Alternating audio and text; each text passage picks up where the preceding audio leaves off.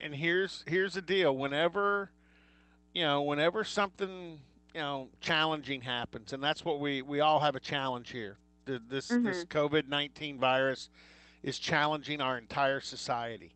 And Right. right now there's a lot of uncertainty. But it's always fun to think of something that causes you to maybe knock on wood and say, I'm really fortunate that it didn't happen then. And that was one of the Mhm. things I thought with you.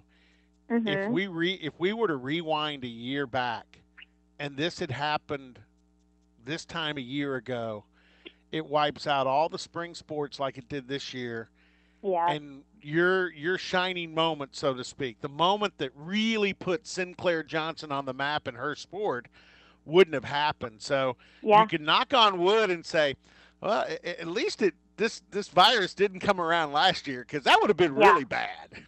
Oh yeah. Yeah, definitely. I mean, even like that obviously would have been really bad, but I think also I feel like now, I mean, I didn't have any doubts before about going pro, but now I definitely don't have any doubts because I don't think that if I had gone back to school, I would have A, signed a contract this year, and B, definitely wouldn't have signed a contract for as much as I got from Nike in the fall. So I feel like in that way, I was like, I had so many people actually like reach out to me and they're like, wow, thank God you went pro, right?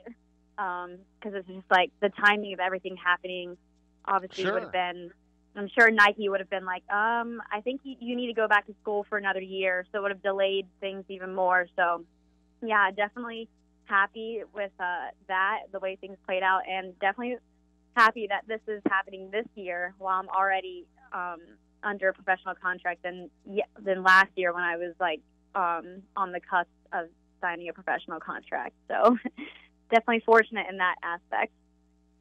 Yeah, and again, it's what put you on the map. I mean, Yeah, you exactly. became you became a star in the sport that day in Austin.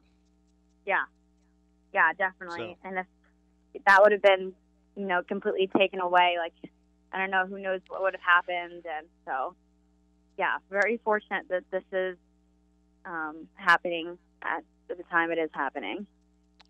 one of the things I enjoy with my job when I get a chance to talk with your coach, with Dave Smith, Mhm. is, and I noticed this when we first started having him on the show, and I did a few stories with him talking about cross country and the way he goes about it.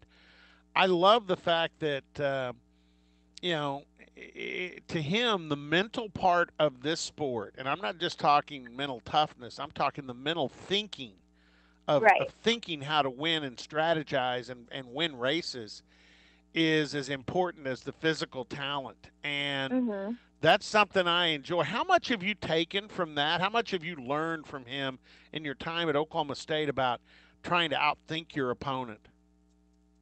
Yeah, I think he really stresses working on that mental aspect of things in practice, or just like in honestly everyday life, whether that be with school, with relationships, things like that in general. And because once you start thinking that way and, you know, thinking of yourself as someone who's tough and who's someone who can, overcome any kind of situation, stuff like that, then it starts to kind of like transform into other, or translate into other aspects of your life. So I think once, assuming when he lectures to us about like, hey, like you really need to take school seriously. Like just taking school seriously, then you're taking your running seriously, and then you take other things in your life seriously. So I think that he has really made a holistic approach at basically explaining how important that mental side of things is. And I think before in high school, you kind of just run pretty carefree and don't really like think about things and stuff. And then it gets a little bit more serious in college. So then that mental aspect definitely comes into play.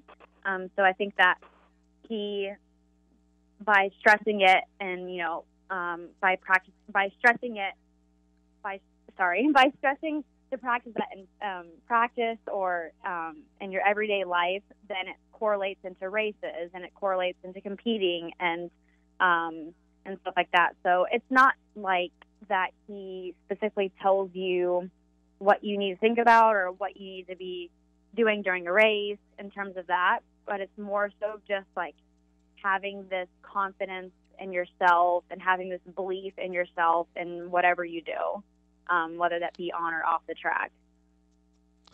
The other thing that you and other athletes in your sport are kind of fortunate with is, the whole goal in a race is to socially distance.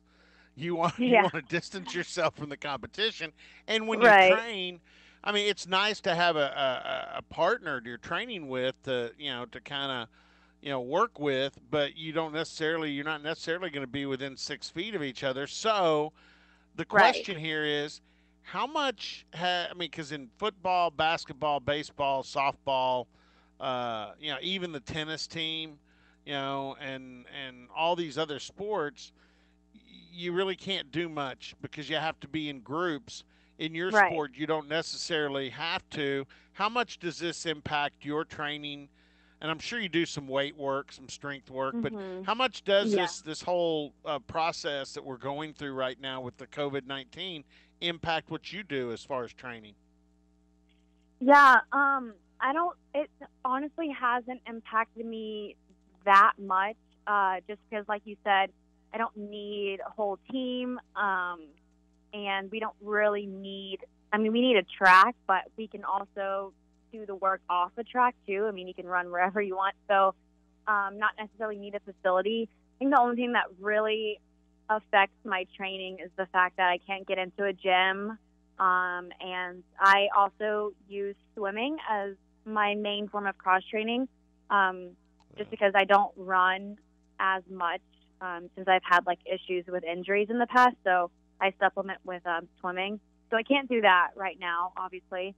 Um, but other than that, like I'm still able to go on my daily runs. I only have one training partner right now, so we, are just we only see each other twice a week, just during workout days. So a lot of my runs have basically been on my own. So not a lot has changed. I guess just the biggest change is that things are getting canceled or postponed. So then that changes the way that we train, and kind of have to back off the intensity right now because there's not really anything to get ready for. And I think too, honestly, like with everything going on and all this uncertainty and just like not really knowing when it's going to go back to normal and stuff like that, it's been kind of hard to stay motivated. And especially with, the Olympics being postponed, and I don't know when I'm going to race next or even if I'm going to race this summer. So I think that's been the hardest part about this whole thing is just trying to get myself to be like, okay, I got to get the work done regardless of whether I know I'm going to race or not. What events are you looking forward to? I mean, if Yeah. we get when we get back, I'm not gonna say it. When we get back to being Yeah. more normal, Yeah. what events? Because I mean, you hear about especially back east, and then obviously, in fact, I'm going to ask you about Oregon here in a minute. But Uh-huh. what events on your calendar do you look forward to and say, boy, sure hope we don't risk this because I want to go running that. Yeah. It's hard to say because so the way that the professional world works, and for domestic meets is they're mainly over in June, like June to mid June. And so basically everything in April, May, and June have been canceled. Um, so for domestic meets, I don't know exactly when I would be racing. And then there's meets that happen overseas. There's a circuit of races, but I think that also is going to be iffy just because I don't Oh know if yeah. I want to travel internationally after everything that's been going on. So with that Well, being said, there's some. fall races that are like road miles and stuff. So I think if nothing else gets put back on the schedule this summer, I'm looking forward to those. Look ahead to next spring because there's Mhm. some historic. There even. Are you still looking to run indoors too? Yeah, yeah. I'll plan on running indoors, I'm sure. So I'll be coached by someone differently next year. So I think he takes a different approach than Dave does when it comes Hmm. to racing. Um, so that might change a little bit, but I'm pretty sure I'll still run indoors next year. Okay. Well, here's what I was going to ask you about Oregon. I mean, I'm not a track guy, and I mean, not Uh-huh. from personal experience. That was not one of my sports in high school. Football, baseball, and even in those sports, it was kind of like, yeah, let's run as little as possible here, okay? Yeah, But right. like most people, I mean, Yeah, runners of course. are a little. I And understand. but I can see it because I've got a daughter that runs marathons, and Okay. she's very much in the running mentality. Um, Okay. but That's awesome. when I went up to Oregon to cover Oklahoma State's opening football game with Oregon State, the Yeah. team stayed in Eugene. So we stayed in Eugene at a Oh, hotel that awesome. yeah, that had God the whole thing and the lobby was Nike and Mhm. it was really cool. And then I just went walking on the Oregon campus. I walked past their new the track facility that they're Oh, building yeah. and it's unbelievable. And you really my daughter wanted me to get her some Steve Prefontaine T-shirts and stuff, so I Oh, went to the nice. bookstore and got that stuff. But when you go to Eugene and you walk around and you get that sense of how important on that campus, especially track Yeah. and field is. I mean, Yeah. when you visited out there? Because I know you've run out there. Yeah. Is that pretty cool? Oh, yeah. Yeah, it's definitely, I would say, like the track capital of the U.S. for sure. Um, so it's really cool to be out there just because I feel like, especially in college, I mean, the big sport obviously is football. So a lot of college campuses are dominated by the football programs. Um, and then, but you go to Oregon and it's like running matters there, and running is like, the basically, I mean, Phil Knight, donated millions of dollars to Oregon, and he started Nike because as like purely a running company to make running shoes. So he really was the one that like made running a big deal at Oregon, and it definitely shows there too. And then you have the Nike headquarters in Portland or in Beaverton. Yeah. So Oregon itself is like definitely a very running influenced state for sure.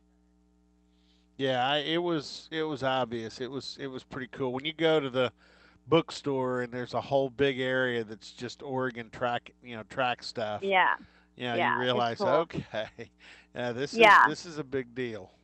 yeah, and a lot of history too in running, just with Bill Bowerman, who was Steve Prefontaine's Right. coach, um, and Steve Prefontaine in general. So there's like a lot of history associated around Oregon, and then even recent history too. A lot of people like Galen Rupp went to Oregon, Matt Centrowitz went to Oregon. So there's a lot of really good runners that come out of the University of Oregon or go to the University of Oregon.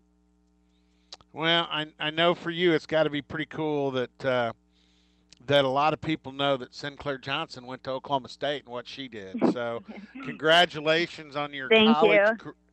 Yeah, congratulations on your college career and best wishes moving forward. And I know this, it's going to cause me whenever I see there's a big track and field event on. It's going to cause me to check and see if Sinclair Johnson's entered and watch that. So, Oh, uh, thank you. That means a lot.